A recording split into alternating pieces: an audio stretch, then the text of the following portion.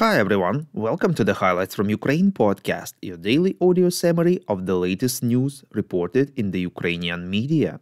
My name is Artem, and here is the news. 692 days left the Russian invasion of Ukraine.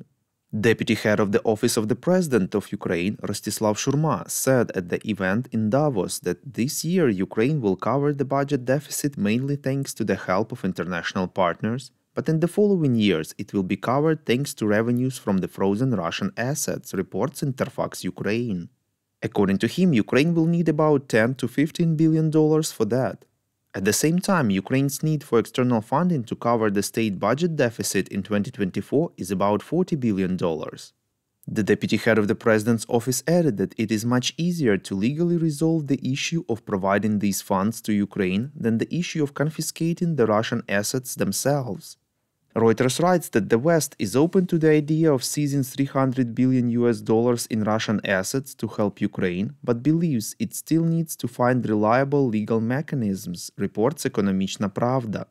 U.S. Special Representative for the Economic Recovery of Ukraine Penny Pritzker explained that in order to develop a mechanism for the confiscation of Russian assets, it is necessary to involve a huge number of lawyers. She informed that real efforts are being made in that direction, but, quote, "we are far from the result," unquote. The lion's share of Russian assets is frozen in the Euroclear depository in Belgium. Belgian Prime Minister Alexander De Croo said he does not object to the confiscation of frozen assets, but a clear legal mechanism is needed for this. Meanwhile, the tax on the frozen assets in Belgium amounted to about 1.3 billion euros in 2023, and in 2024 it will amount to about 1.7 billion euros. We would really appreciate if you could recommend us to your friends and family, as well as share information on social media. This way more people would learn about the podcast and truth about Russia's invasion of Ukraine. German Chancellor Olaf Scholz announced that Berlin will provide Kyiv with more than 7 billion euros worth of military goods in 2024, reports European Pravda. The announcement was made after a phone conversation with US President Joe Biden. The parties reportedly discussed, among other things, the urgency of further support for Ukraine. Scholz stated that he and President Biden are united in their desire to continue to provide financial, humanitarian, and military support to Kyiv. The White House issued a similar statement, saying that the two leaders had coordinated further unwavering support for Ukraine in its war against Russia. Later yesterday, Senate Republican leader Mitch McConnell said that he expects the Senate to take up a bipartisan deal on funding for Ukraine and border security next week. McConnell noted that Democrats control the Senate agenda, but he expressed confidence that negotiators will release a deal on border security in the coming days. Senate Majority Leader Chuck Schumer echoed McConnell's confidence in a deal, saying, "We are closer than we've ever been." The package will include more than $60 billion in aid to Ukraine, $14 billion to Israel, and another $14 billion to help protect the border.